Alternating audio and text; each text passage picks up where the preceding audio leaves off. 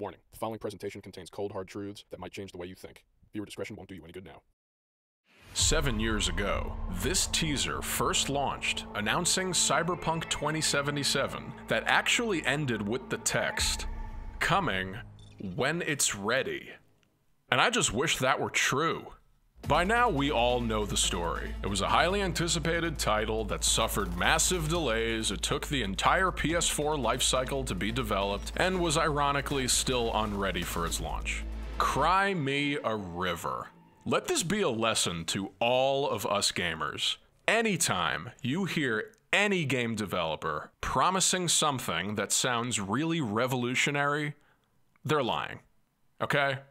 Good. Now let's move on. Now, I'm going to attempt something here that you probably don't see every day. I'm going to review Cyberpunk without once bringing up Red Dead Redemption or Grand Theft Auto, because way too many of you motherfuckers are doing that. It's not that hard to show how Rockstar has a leg up on any game. Bore fucking ring. But as for comparing this game to, let's say, Bethesda RPGs, I do have one thing to say about that. How was Fallout 76 not delisted from the store? I'm sorry, this game is not as bad as Fallout 76. Never mind, yes it is. But yes, Cyberpunk is very far from perfect. It's got messy, idiotic menus, incorrect on-screen information, a buggy map, worthless AI, a shitload of texture bugs, a lack of flyable cars, things that shouldn't fly but do, and all its best features feel slightly unnecessary and shoved under a rug. But I still had a fucking great time playing this game. I don't know, maybe it's the amazing sci-fi world you get to explore, or the ridiculously violent combat. Dear God. Or the gratuitous amount of sexual situations. Call me crazy. I think this is still a very fun game. This game is like if Rick Deckard got inserted into the American Pie universe. It can be so raunchy at times that I feel like I'm treading the YouTube guidelines just by showing some of this footage. I'm not saying this is a reason you should play the game, but it is very entertaining. If there is one reason you should play this game, it's the story. It's so solid on its own, it almost feels entirely separate from the shaky gameplay. I love that it leans into the Japanese presence, as all Cyberpunk should, and it's filled with characters that are actually interesting. Jackie, Judy, Panam, and River Ward were all memorable, but Johnny and V's dynamic was the real entertainment. Can tell you got something to say, so say it. Me? No, just maybe this cop's flying straight in your pants. This game also has serious tonal range. You'll go from situations that are very dark and dismal to ones that are genuinely hilarious and penile related. Look at this guy. He's just checking out the selection. Nah, he decided not to get anything. Observing NPCs in this game is seriously underrated. Sure, they pop in and out. They don't really do much. Most of them have this unaged mannequin look, and some of them travel with a twin. But I still have so much fun staring at them. And you know, I really think that at the end of the day, it's not... It's... Wait,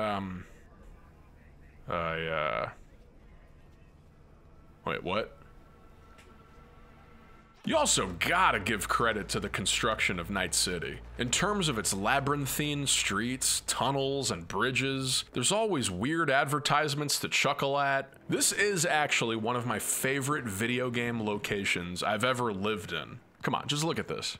You turn a few degrees, it looks incredible. You turn a few more degrees, it looks incredible. You turn a little more, it still looks incredible. I'm sorry. This city always looks incredible. And I think this game is really just about two things: shooting and soaking in the view. But let me be clear about one thing.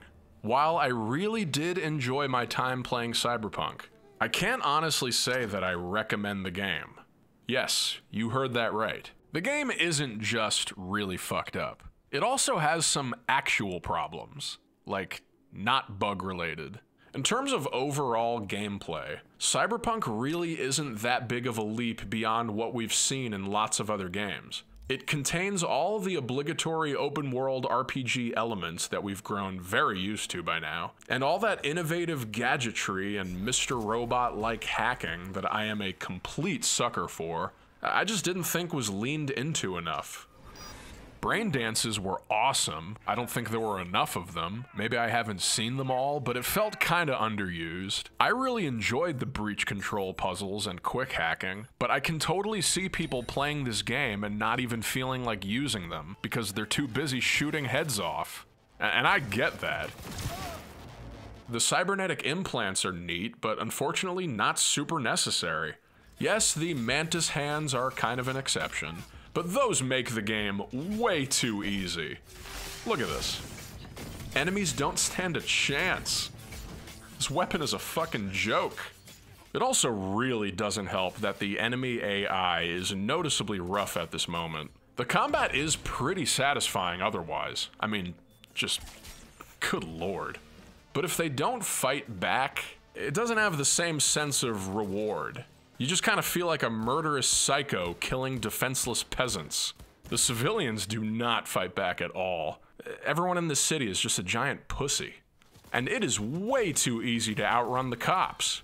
Come on, give me some kind of challenge with that. You know, at least chase me. Honestly, people don't do nothing in this game. Look at this. I'm just gonna kill these hostages. Nobody cares. They're just watching. Hello, sir. I'm going to kill you now. Now you are dead. Thank you. What is this behavior? I don't like this at all. No, this makes me very uncomfortable. Alright, just how funny is this picture? You got this poster in the background, and then this guy just hanging out, eating a... Oh, wow. Oh, he put the food in his pocket. He knows I was watching him. Look at him. Thinks he can fool me. Now, obviously, I'm having tons of fun here.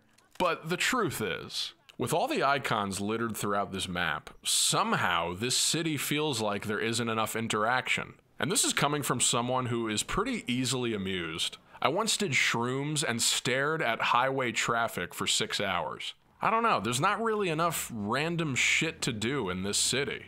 I want to go see a movie or gamble in some bizarre holographic sex-based minigames.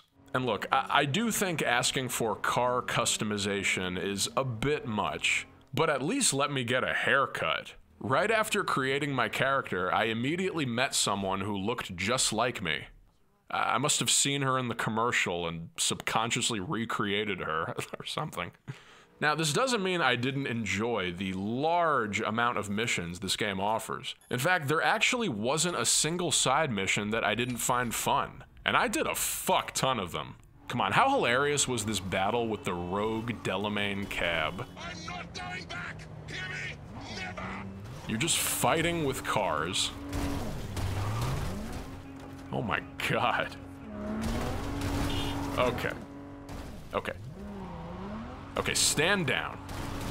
Stand down! This is absurd. Okay, you know what? Fuck this. Okay. Now where was I? You know, while I do really love looking at this city, the game doesn't seem so concerned with close-up detail. Really, guys? This is a meal? Oh, they're serving my favorite, a puddle of dried paint. Now, I just have to say, I am the furthest thing from a homophobe, but I felt really uncomfortable having sex with River Ward. And wow, look how much effort they put into this sex scene.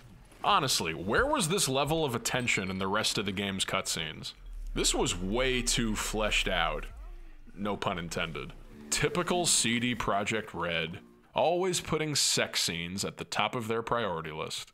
Now, let's get serious for a second. What could be my most brutal critique of all is that there are elements of this game that just feel really unfinished. Like when you try to equip clothing from your backpack instead of the inventory menu, and you see this buggy shit happen. Or what about on-screen commands that do not pertain to what you're doing in the current moment? It's like half of these are correct and half are incorrect. Was it that hard to change this to say accelerate? This happens every single time I get in a car. How are they missing that? But to me, the most baffling design choice in this game is definitely some of the inventory menus. Why do the text messages and shard menus have to suck such giant monkey balls? You can't jump to the bottom easily. It's clearly designed for a mouse, and God knows if it even works on that. And as for that shards menu, holy Jesus. Honestly, let me give you some advice. If you see this yellow icon out there in the world, just don't even pick these up. You get 0 achievements from finding these, and my God does this list get cluttered. If you ever have to scroll through this list for any reason, ha, good fucking luck. You know, I'm actually in a good mood today, so I'm gonna give them the benefit of the doubt and just call this whole thing a bug. And speaking of bugs, plenty of people have pointed out hilarious bugs in this game. And I'm gonna do the same. We've got floating cell phones, dead bodies having a lot of trouble just being dead, seeing the inside of your face when you enter a car. Yeah. Enemies spawning right in front of me, but the AI is horrible, so he does nothing. Texture pop-ins that might actually give you nightmares. Oh my God, is that horrifying? Oh my God, is that horrifying? All right, now look at this. You think this is just an ordinary wall? Wow.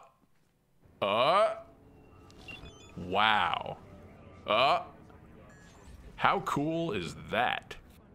Look, I'm waiting for a friend. Oh. Okay, well, I'm sure she... Wait. What the...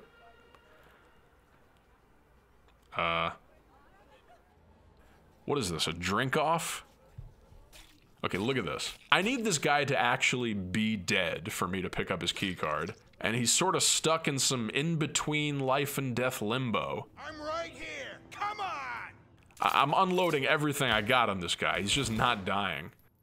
All right, let's see how he likes a nice grenade. I'm right here. Come on. Wow. Oh my God. This is awesome. I mean, I do need to get this key card from him somehow, but I'm not enjoying this. Although my absolute favorite bug of all is this right here. So I'm just calling for one of my cars. There's some kind of disturbance in the distance. Is that my car? No, I think it's... Oh. Here it is. To me, this is one of the funniest things I've ever seen. Look at this. I call a car, and then the car shows up looking like it just ran itself over. Hey, it definitely still works, which also makes no sense. Now, somehow, even with all this crap, I still actually really enjoyed this game. Like, really. Just look at it. You can have hours of fun just roaming around, staring at asses, slicing off heads, and staring at asses. When the game does function properly, it can be a pretty damn cool experience. It's got a shitload of combat, plenty to gawk at, and some pretty decent detective role-playing. And spending hours alongside a cyborg Keanu Reeves in a dingy yet colorful sci-fi world is not the worst way to spend your time. A lot of people want a final answer. Is something good or shitty? But I think it's possible for some things to be half amazing and half not that amazing. I personally think the game is good. But if it worked, it would be incredibly good. I know this company has what it takes to, for the most part, fix what's wrong with this game. And even if only on latest generation systems, I think this game might eventually be glorious. I believe in these nice Polish folk, and I think they deserve a break after slaving away on this gargantuan effort. There will come a time not so far from now where we are all actually playing a PS5 or Xbox Series console, and we're going to have to rejudge this game's re-release. But until then, CD Projekt Red, I believe in you. Don't fuck this up again.